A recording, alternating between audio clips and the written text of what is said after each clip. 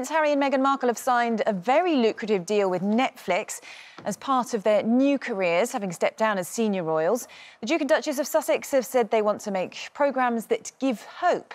Well, ITV News royal editor Chris Shipp is in Surrey this morning and joins us now live. Good morning to you, Chris. So there's so much speculation about how much this deal is worth. It's said to be a lot. What are the details that you're hearing about all of this? Yeah, when we say a lot, we're talking tens of millions of pounds. And whilst they won't give us the details of exactly how much this deal is for, it gives Harry the financial independence that he spoke about and that Meghan spoke about when they announced they wanted to leave the royal family. Of course, up until now, they've been surviving on money from Harry's dad. It's the bank of dad, Prince Charles's own private income that's been paying for Harry and Meghan. But they've got this Netflix deal now.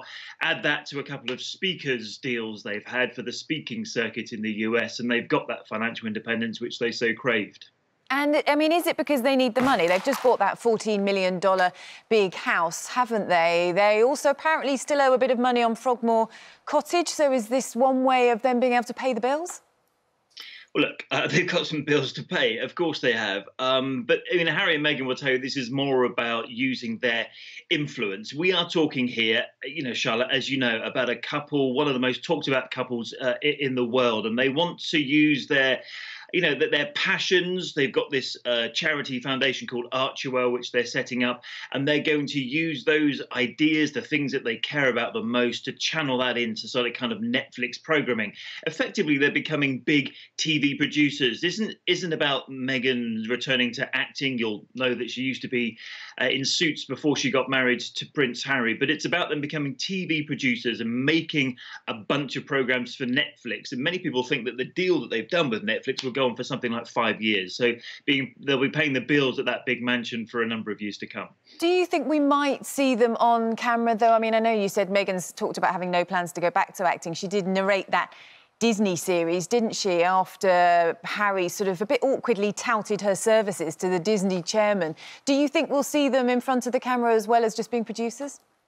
Yeah, I don't think they could be completely off camera. And in fact, Harry appears in a Netflix programme which first hit the streaming service last week called Rising Phoenix. It's all about the Paralympic Games. And you'll know that Harry is very much into the Invictus Games, which he set up for injured members of the armed forces. He appears in that documentary. And I think if you look at it that way, that's the kind of thing that they will be doing.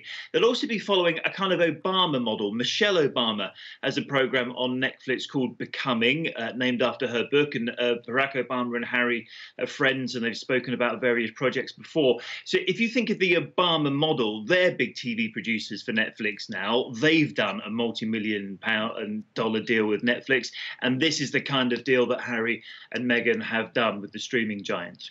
And what do you think their grand plan is now, though? I mean, they come in for a lot of criticism, don't they, about what's happened since they stepped away from their royal role.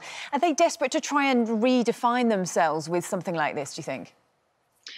Coronavirus has put a halt on a lot of the plans that Harry and Meghan had. So they moved to first Canada and then to Los Angeles, where they've got their new property there at the moment. And they're going to put a lot of their focus into this project, into Archewell, their charity foundation.